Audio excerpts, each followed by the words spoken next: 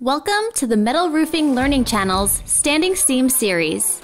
We've teamed up with the experts at Revamp Roofing to bring you everything you need to know to install a standing seam. We will be releasing a new standing seam installation video weekly. Check out our Standing Seam Installation Series playlist.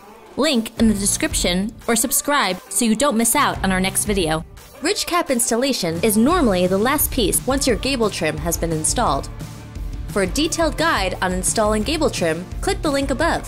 In this video, we'll walk you through layout, installing Z-closures, preparing ridge cap at gable ends, overlapping ridge cap, and fastening ridge cap.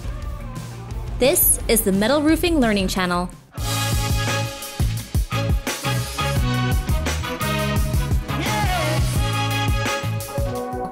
Brought to you by Western States Metal Roofing, where you can find a variety of colors and finishes, all while saving by buying factory direct.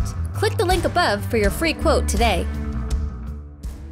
Use of the following video content is subject to the warning, disclaimer of warranties, and limitation of liability as set forth on this screen.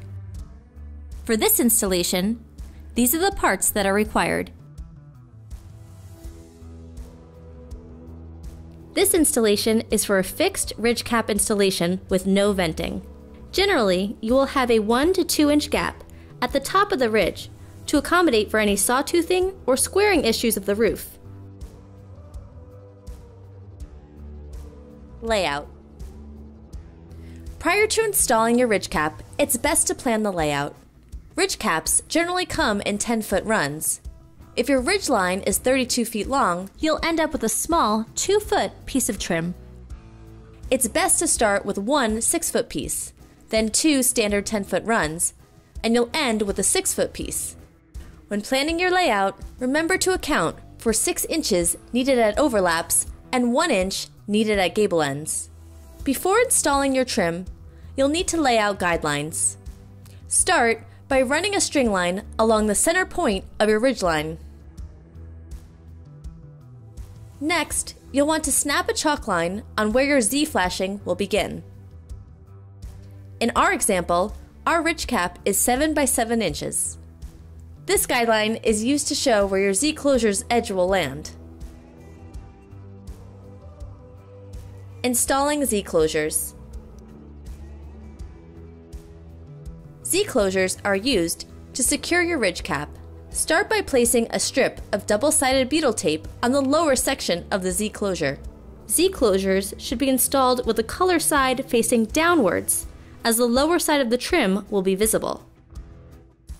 Z-flashing should be cut 1/2 inch less than the width of the standing seam panels. Line up the Z-closure with your chalk line. Z-closure flashing will be placed 3/4 of an inch back from the edge of the ridge cap.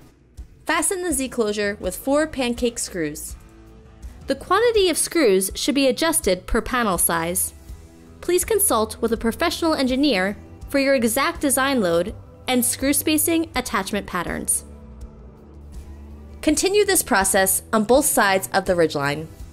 A strip of double-sided beetle tape should be placed along the top section of the Z-closures.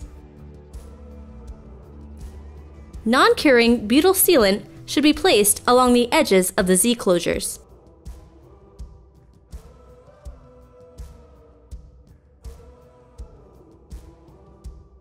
Preparing ridge cap at gable ends. Start by making a mark 1 inch from the ridge cap edge. Next, cut at the center of the ridge cap to your 1 inch mark. Notch out the hems on both sides of the ridge cap up to the 1 inch mark.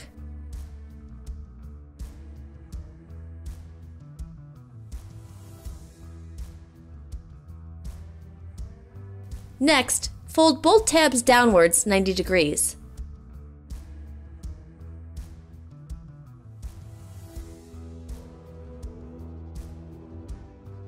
Draw a straight line on the center of the top tab.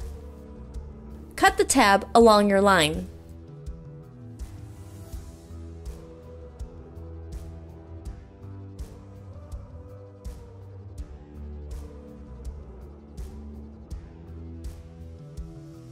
Overlapping ridge cap. overlaps of ridge cap should be a minimum of 6 inches. Start by notching out the hems on both sides of your ridge cap. Trim up to the 6-inch mark.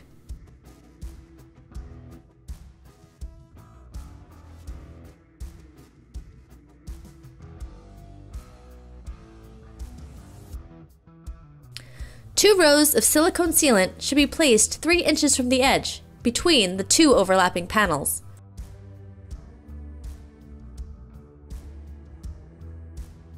When installing a ridge cap, you want your overlaps to face away from the public view. This will give the appearance of one seamless stretch of trim. Fastening. Always remove protective film from trim prior to installation. Silicone sealant should be applied to the inner edge of the ridge cap. Start at the gable side of your roof. Begin lining up your ridge cap onto the Z flashing. Pop rivets should be placed on each side of the ridge cap and at gable ends.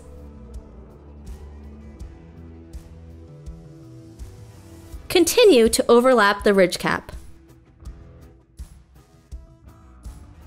Do not forget to put silicone sealant at the overlaps 3 inches from the edge. Do not push or put too much force on the ridge cap after it has been lapped. Pop rivets should be placed 12 inches on center, fastening the ridge cap to the Z closures along both sides. 6 pop rivets should be placed at all overlaps at the following locations.